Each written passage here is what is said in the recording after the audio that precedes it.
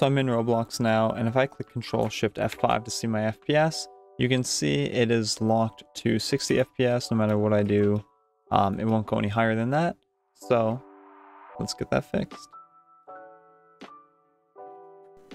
Conventionally, people have used Roblox Client Optimizer, but there is now a better option, and that is Bloxstrap, which is far more customizable and has more features. To download, on their GitHub page, just click the Download at Latest tab, and it'll bring you to a new page. Then just download the executable file.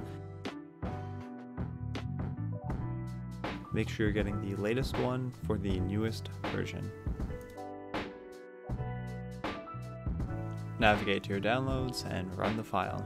It'll open the install screen and let you configure your options. I'll go through what I prefer.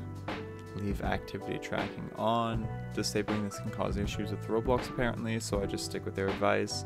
I'll turn on see super location because it's cool to know. I turn off show game activity. I don't need people on Discord to see what I'm playing all the time.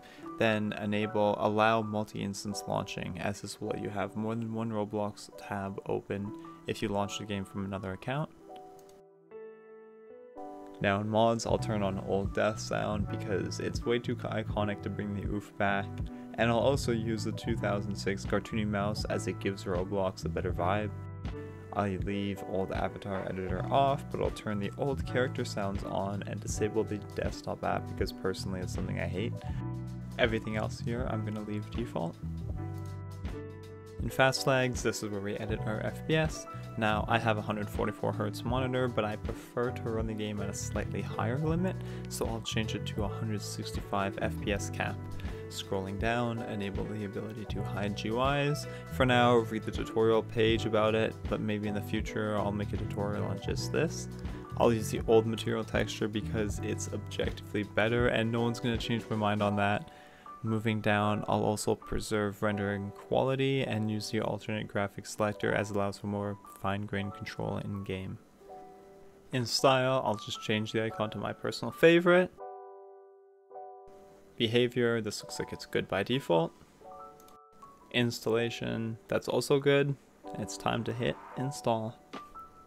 This part just says you can find Bloxstrap by searching for it in your start menu and edit these settings later on if you wish. Now we're ready to click install.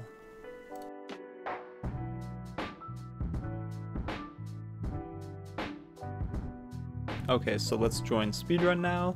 You can see there's a new launching menu as opposed to the original Roblox one. We got Bloxstrap right there. And we're in the game.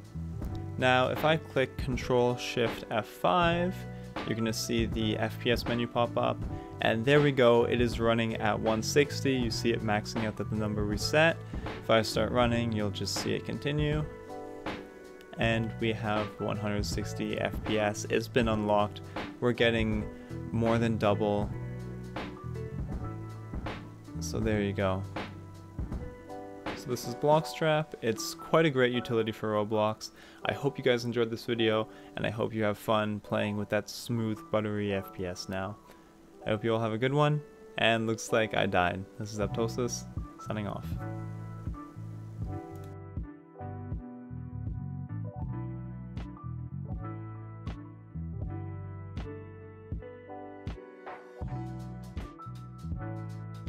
Just real quickly, go to Appearance, Theme, Dark, Save.